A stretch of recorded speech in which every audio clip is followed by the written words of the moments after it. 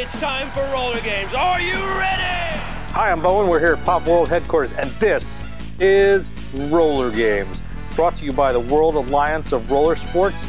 This juggernaut has been on the air for 28 seasons, starting in 1990. Everybody knows the wall of death, the sudden death, the jump, the pit, all of the things that make Roller Games the #1 TV show of all time.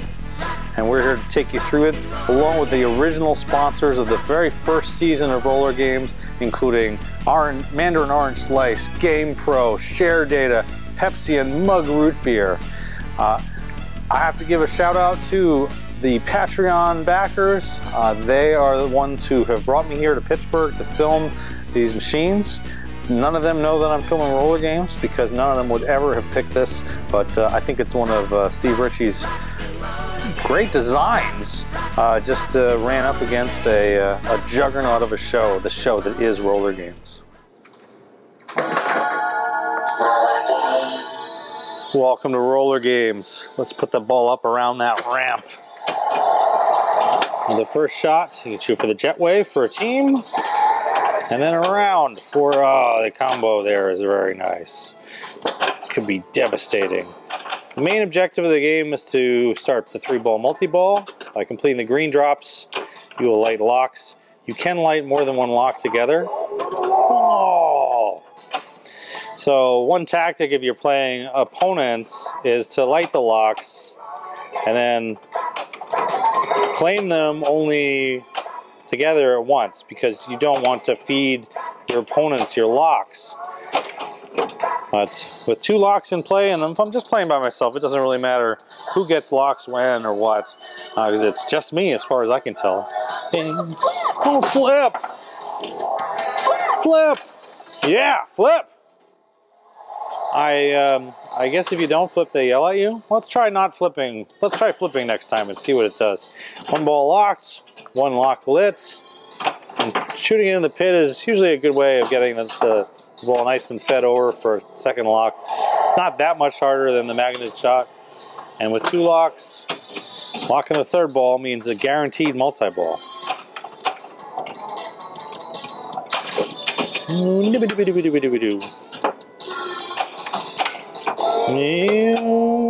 It's a nice touch there. You did a good job with the music on this game. Getting you ready for multi-balls. Like, multi-ball's ready. You just kind of know, hey, something's up. Oh, crap, multi-ball. And this would be a bad time to drain for those who are playing multiplayer games. You go like, ah, if I drain now, someone else will steal my multi-ball. Let's go in there and let's start it. Yeah!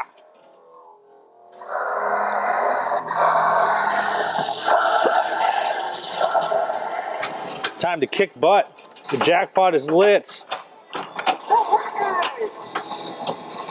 The jackpot is lit on the ramp. More good music.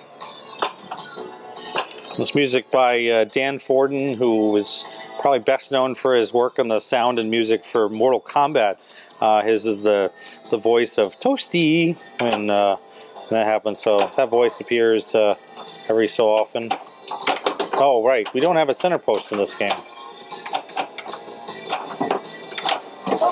The Maniacs! Yeah! Bow! Bow!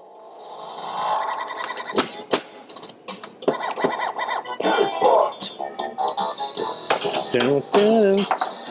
Yeah, the jackpot! That's unbelievable! So, unlike other games with jackpots, you can continue to collect the jackpot, and unlike other games with jackpots, you get this music.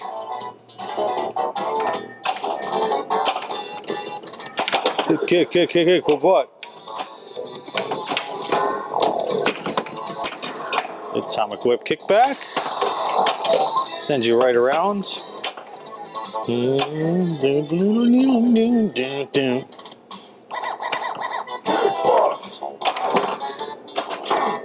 Best multi-ball jackpot music ever? If it's not, I dare you to show me better. kick butt.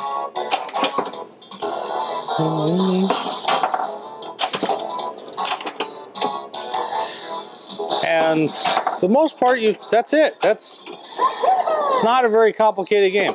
Now, the other things that you would normally do in this game, you can get all 6 of the teams from those loops, and that would light an extra ball. In competitive play, there are no extra balls, so it doesn't really give you anything to do that. But we're also going to see, hopefully, sudden death, which just happens. I don't have really any control over when sudden death occurs. But when sudden death occurs, you'll know. Doodle-doo-doo. Kick butt.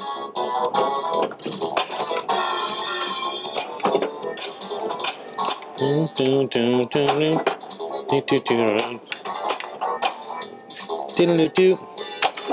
Kick, for what? Sorry, it's just too catchy. I'm back. Now the song is over. Get one final kick butt at the end of your ball after it drains, and then the El Rando sound effect countdown. That's how you score. There are plenty of other ways to score points in the game, but most of them involve getting the...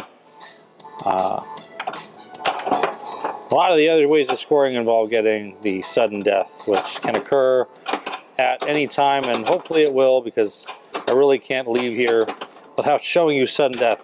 It would be nonsensical to run you through a game of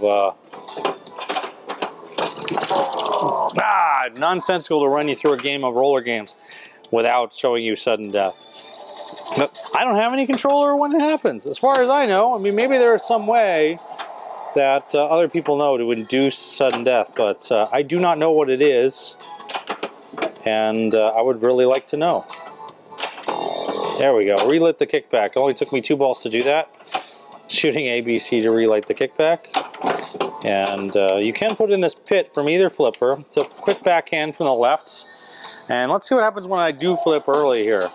Don't flip. Oh, it fell right off. Jerks. Yes, sudden death. All right, during sudden death, feed the pit or shoot the side ramp. And any shot to the side ramp is $1,000,000. But if you feed the pits, it's gonna be easy, right? Flip. 1,000,000 and a lock. Maybe and this will plunge me another $1,000,000 during the sudden death. The countdown continues. Boom. And if you continue to feed the pits, the magnet stays on. Another $1,000,000. How about another $1,000,000? You can also complete Skate plus War for $2,000,000, which is absolutely absurd. No one will ever do that, and no one should ever try to do that. If it does happen to you, let me know, because I've never seen anyone do it, and I would congratulate you for your amazing achievement. This is a huge number of points. And the timer resets every time you get it. So, just because you have done it and you look and you're like, oh, there's only 2 seconds left. Too bad. Now time's up. I think there's even a reward for completing enough ramps during sudden death to basically win. But I don't know how many ramps that has. All right, I'm going to disobey you this time. Well, it just seemed to be fine. Everything was fine. I flipped early. Nobody cared. I don't really understand what the fuss is about here.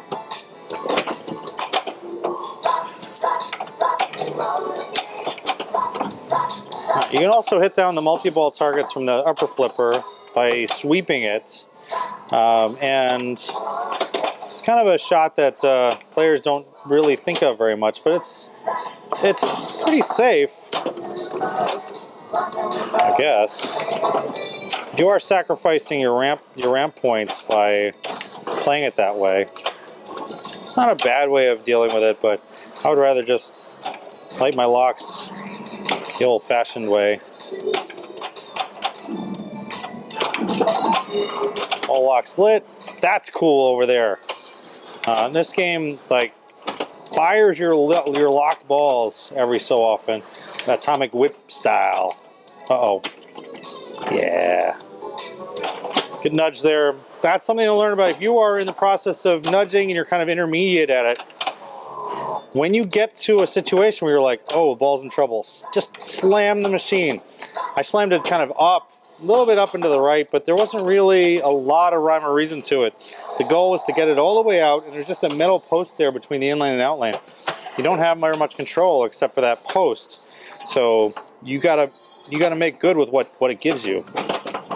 There go the two balls on the lock. Multi-ball is ready. Oh, I love making that shot, but I haven't been able to make that side flipper shot. As a combo, the card maneuver has escaped me. Metal post save, boom. Come on, man. 2 warnings. Let's get there. It's ball 3, right? Oh, I've been ball searched. Oh, the worst. Okay, fine. I'll take it this way. Woot!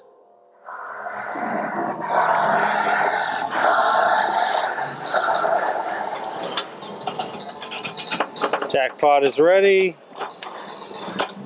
And just paying attention to where the other balls are. This is not bad at all. Getting 1 ball drained, 1 on the right flipper, 1 on the left. You can just play with the right flipper ball here. Try to put it in the pit. Can even do that while keeping this ball. Boom! Yeah!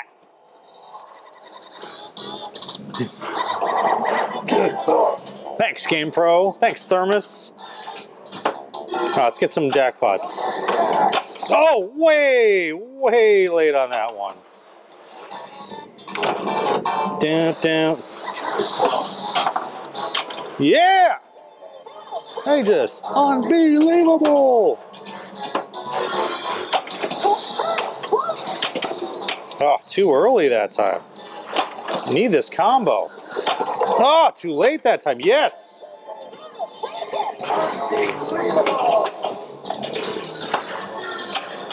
And back when I used to play this game when it first came out, which was kind of before I had a clue about trapping up, just flying balls around. My goal was to try to get both balls into the jackpot at the same time. Now, of course, my goal is to get 1 ball out of the way. Oh dear, did I just do that? Well, that worked out perfectly. Yes, I meant to do that. And then make jacks with the other flipper. God, I'm trying desperately to make that as a card maneuver jackpot. Instead, it's over. Kick, what?